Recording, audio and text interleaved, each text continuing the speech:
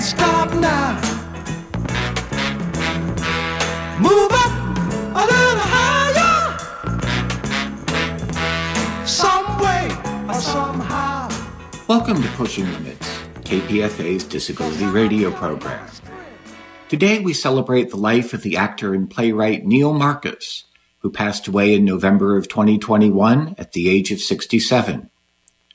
Born with dystonia, a neurological disorder that causes involuntary muscle contractions and affects speech, Marcus often said, "Disability is not a brave struggle or courage in the face of adversity. Disability is an art. It's an ingenious way to live." Unlike other people with disabilities who work with a particular campaign or organization to make change, Neil Marcus saw living as an act of activism. Whether taking photos with friends in a public swimming pool or getting folks to take a stroll in his extra wheelchair, Neil sought to invite others to understand his disability. Our interviews today were done by Jacob Lesner-Buxton, and you will sometimes hear his voice as our guests talk about Neil. We begin with Neil's former partner, Petra Kuppers. She is a professor of disability culture at 2 universities in Michigan. Here's Petra.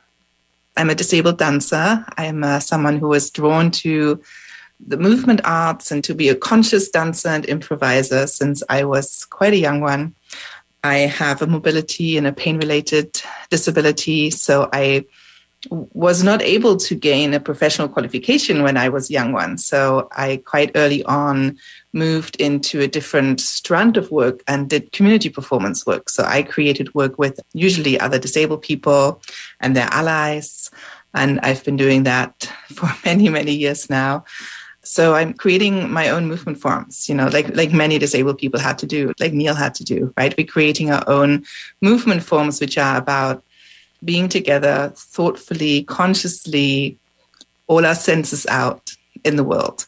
And a lot of my work involves being out in nature. I met Neil many years ago. So we were together for nearly 7 years.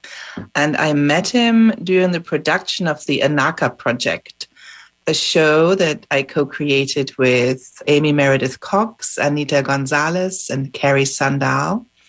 2 of us who came from Black and African-American culture, and 2 of us who came specifically from disability culture. And we worked together on the kind of connections between these projects. And we're focused on a really hard medical case. And we had community performances in many parts of the country. And one of them was in Berkeley. And this is where I met Neil Marcus. And I had read his work before. I had read his poetry before and loved his poetry. And the first time we met, it was at a party. I walked into the room and there was Neil, who was a stunning human being, a beautiful person. And his eyes were like blue, shining out at me. And I rolled over to him and we went onto the floor together and started dancing. We didn't talk after introducing ourselves. So you're Neil, you're Petra. And we started moving together on the floor. And it was very beautiful. Our relationship began in dance. Neil's used to navigating people staring at him in public, always, throughout his whole life, that he was so skilled at making people feel comfortable with him. That was one of his core skills, is to invite comfort. So he would just invite people to swim with him, and that usually worked just fine.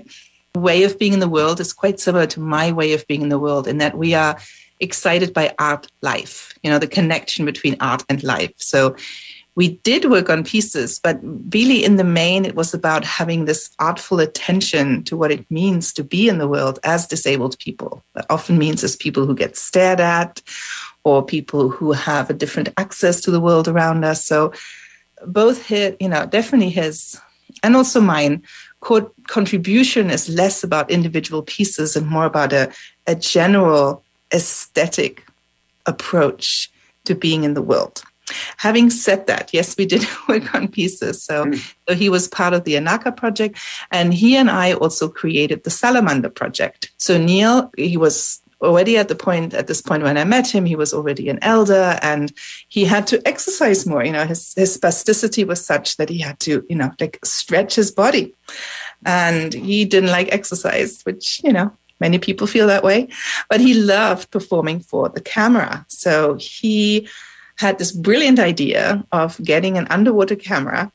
And he gave that camera to me, and we went to the pools in Berkeley, and he would be very happy to jump into the water and to exercise, i.e. just be in the water, if I made a picture of him while doing so. And we did, and it was absolutely wonderful. And then we invited friends to join us, and then we all made photos of each other underwater, and then we worked with these photos, and we figured out that project had so much juice. It was so exciting because there were so many things that come up when you're wafting in the water together, when you're in this interesting, very sensual play with one another, talking about what it means to be disabled, what it means to be hindered from doing certain kinds of exercises, to certain kinds of spaces are not accessible to us.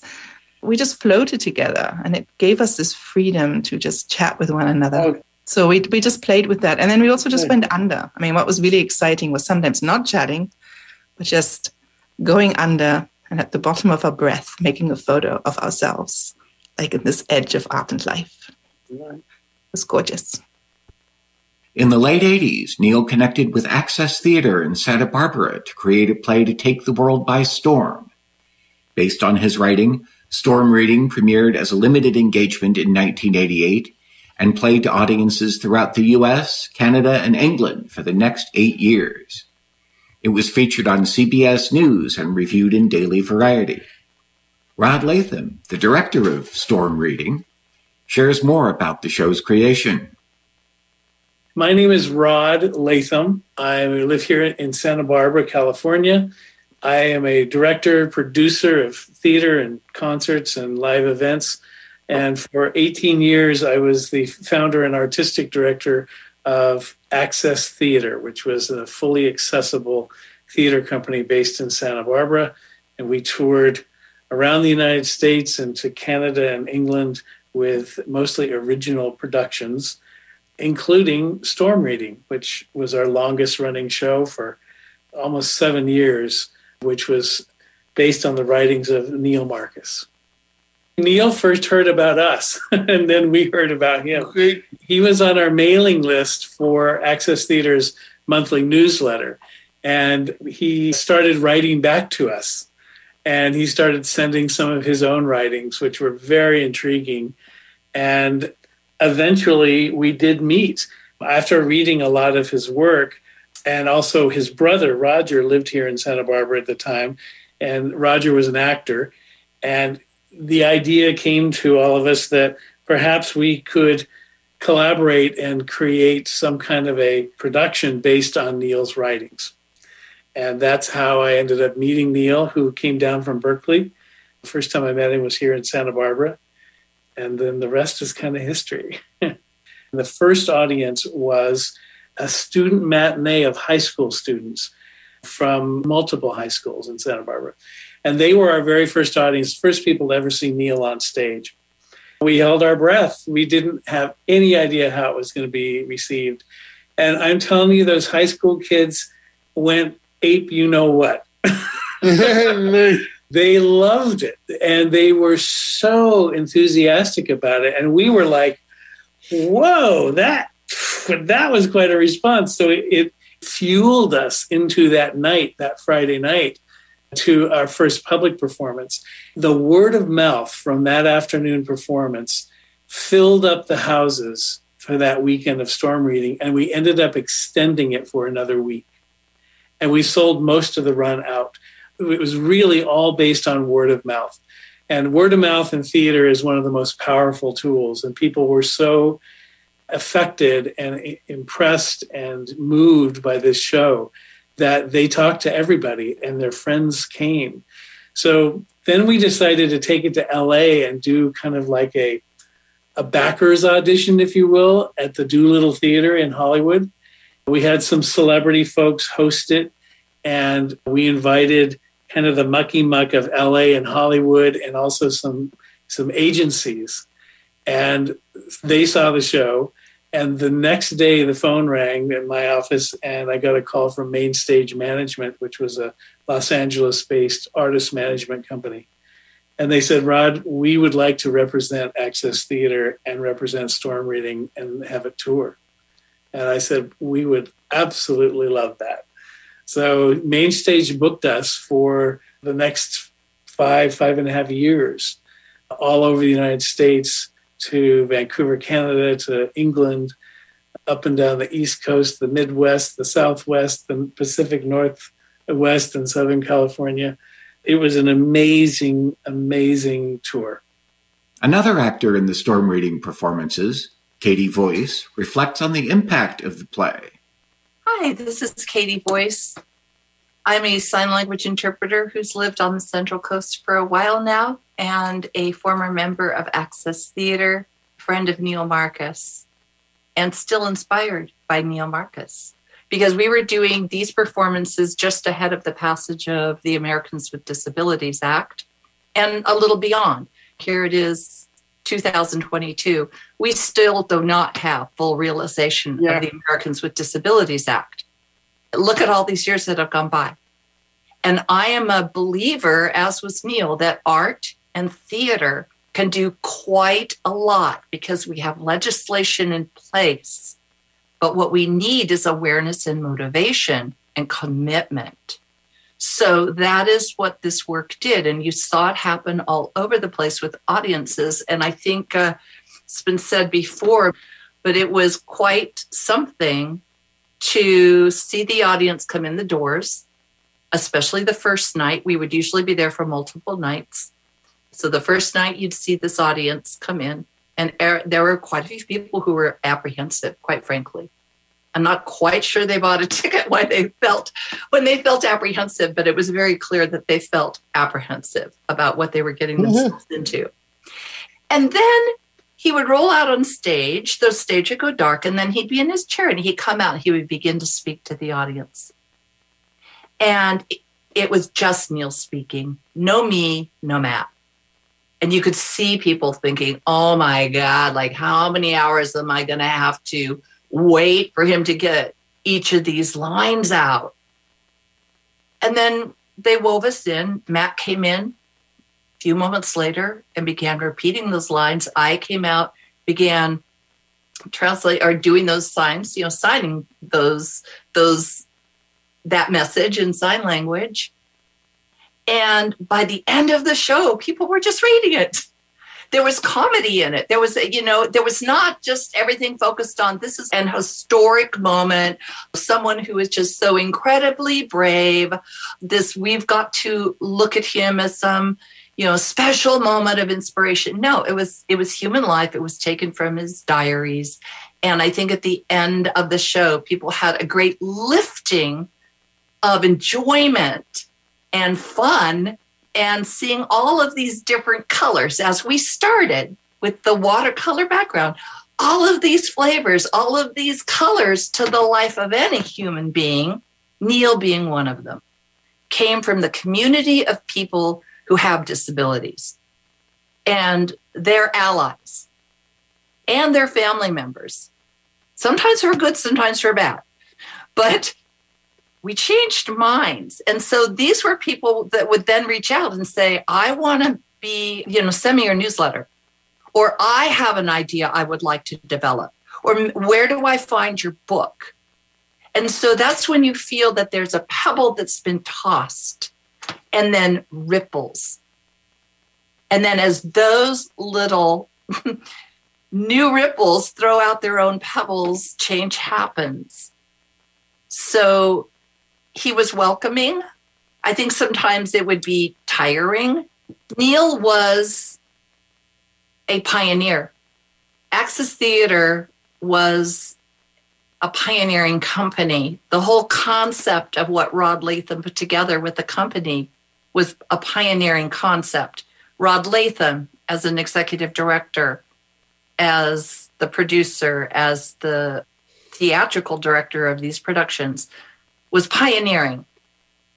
So I am very happy to see now a more welcoming awareness and you're seeing Academy Awards being won, and you're seeing books, and like even the idea of accessible yoga. This is moving forward. This is advancing. But for it to get here the way it is now, we have to have people who forged the way. And I consider Neil to be one of the people who did that. This is KPFA's Pushing Limits, and today we are taking a look at the life of the actor and playwright Neil Marcus, who passed away in November of 2021 at the age of 67. One of the most famous scenes in Storm Reading showcases what happens to some people with speech impairments when they order at a restaurant. Hello, welcome to Burger King. Can I take your order, please? Yeah.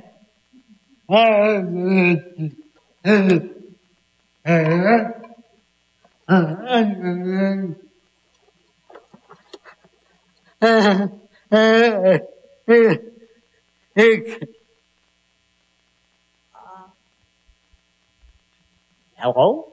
Hello? Hi? Are you all right? Yeah. Oh. Did you just order? Yeah. Oh, crap. No! I'm sorry. Don't tell anybody I said that. Can we take it again, please? Alright. All right? Okay. Okay. Uh-huh. All right. Okay. Uh-huh. All right. Okay. Uh-huh.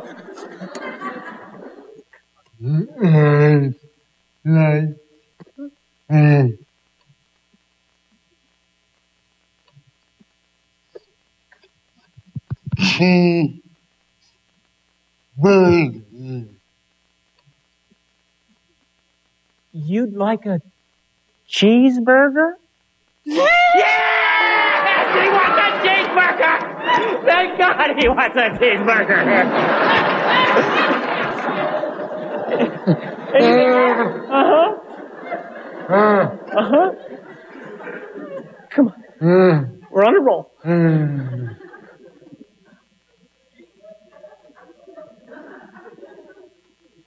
French fries? No.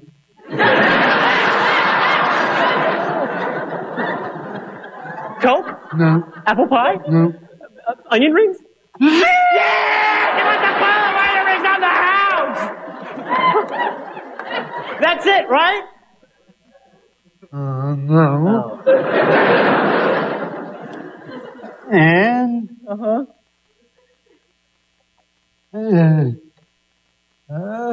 vanilla milk. And a vanilla milkshake. I got it, all right! Is that it, sir?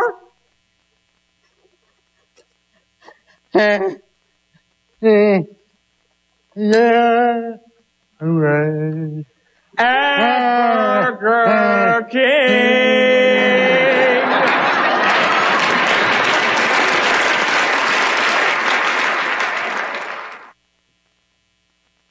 Neil also encouraged people to ask questions about his life and work. Although most of the questions he received were thoughtful, in this clip of Storm Reading, Neil shows how he deals with reporters who are ignorant about those with disabilities.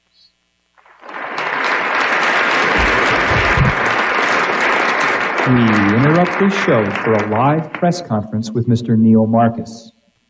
Ladies and gentlemen, Mr. Neil Marcus. Mr. Marcus, Bill Daly from the Chicago Tribune. Can you understand everything I am saying? Yes, why are you speaking so slowly? Does your mind process my words as fast as I am saying them?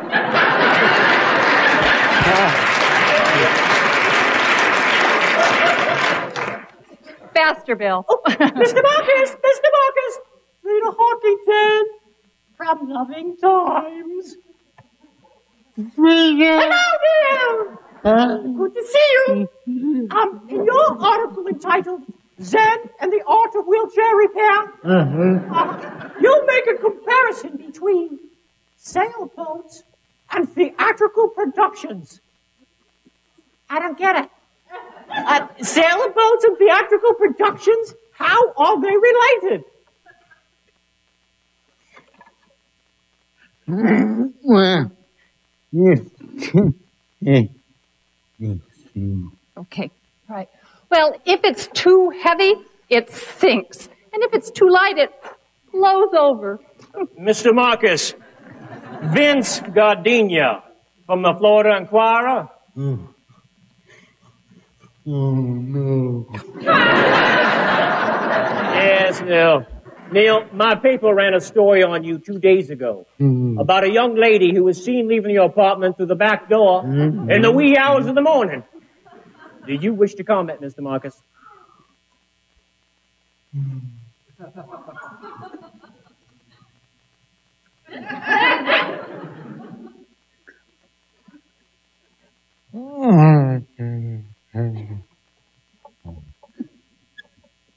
She only wants me for my body. Mr. Marcus, Bob Daniels from the Kentucky Racer. Neil, we noticed that you're using a voice interpreter. But are there any words that you can say clearly?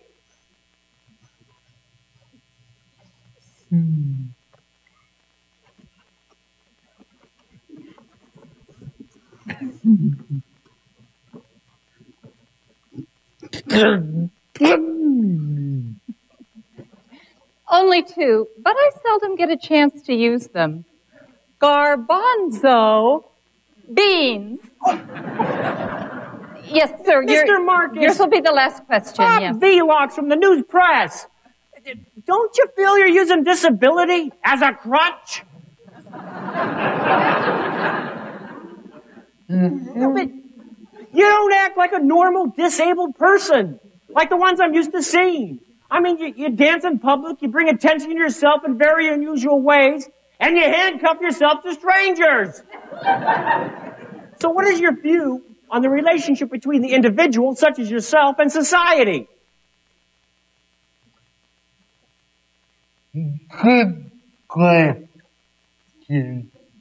Robert. Call me Bob. Okay. Bob.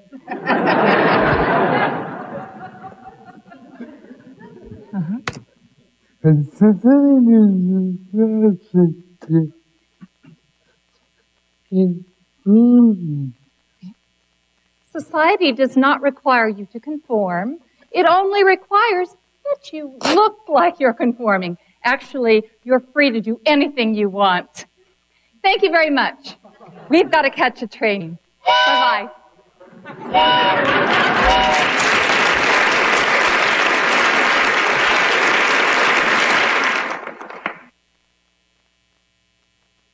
Besides storm reading, Neil also collaborated on several pieces with local dancer Eric Kupers, no relation to Petra Kuppers, who also founded the integrated dance program at Cal State East Bay. Kupers credits Marcus with assisting him in creating that space. So my name's Eric Kupers, and I'm a dance and inclusive performance artist and professor at Cal State East Bay. I live in Oakland, which is also traditional territory of the Chochenyo Ohlone people.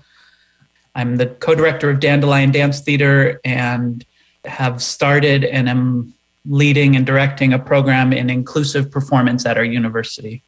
I have this memory of Neil sitting against the wall on the floor and me coming over, and we started a dance, and it was just a really electrifying dance for me. I felt like our bodies just really connected really well, and I loved dancing with him.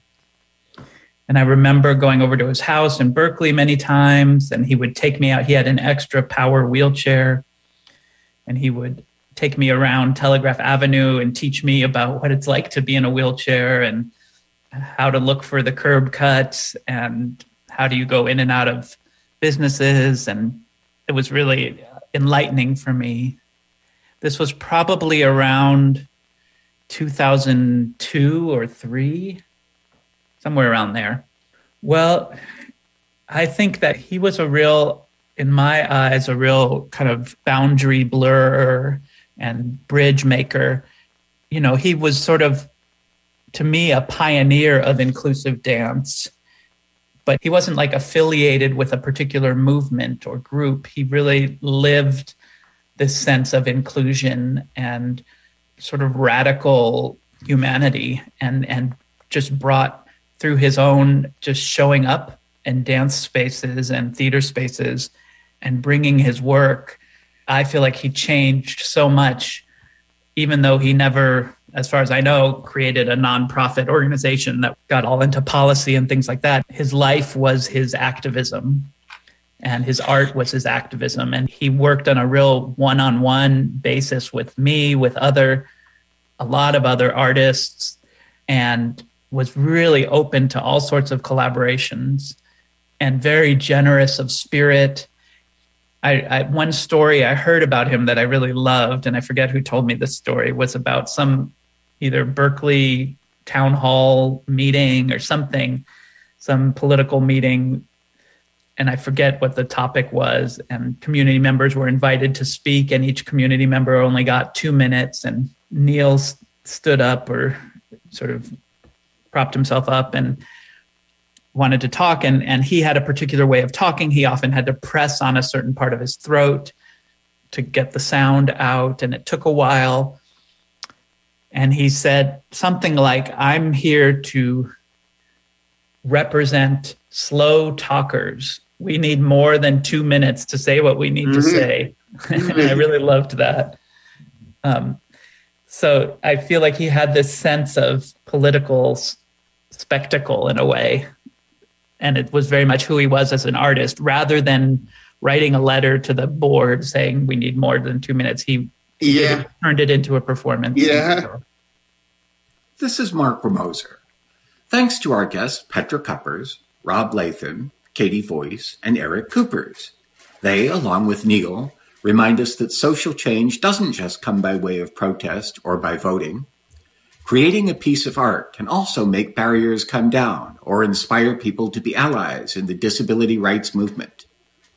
You can see the entire original storm reading performance and other videos of Neil Marcus by searching his name on YouTube, NeilMarcus. We have links on our website at pushinglimitsradio.org. Big thanks to our producer, Jacob Lesner-Buxton, who did today's interviews. Sheela Gunn-Cushman, Denny daughters, Adrienne, Lauby, and I helped with the production. Thank you to our engineer and the rest of the KPFA staff. Thank you for listening today, and thanks to everyone who gave KPFA your financial support during our recent fund drive. Pushing Limits is produced by a collective of people with disabilities. Contact us by email at pushinglimits, all one word, at kpfa.org. Our website is pushinglimitsradio.org, and we're on Facebook as Pushing Limits Radio. Next week at this time, tune in for Education Today with Kitty Kelly Epstein.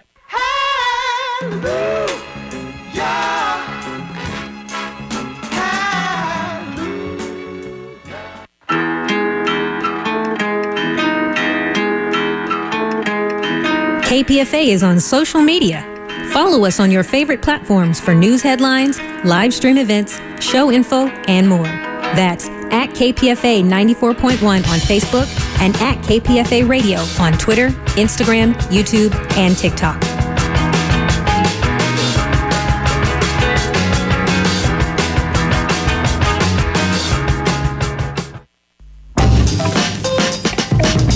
KPFA paid staff is associated with the Communications Workers of America, CWA, Local 9415.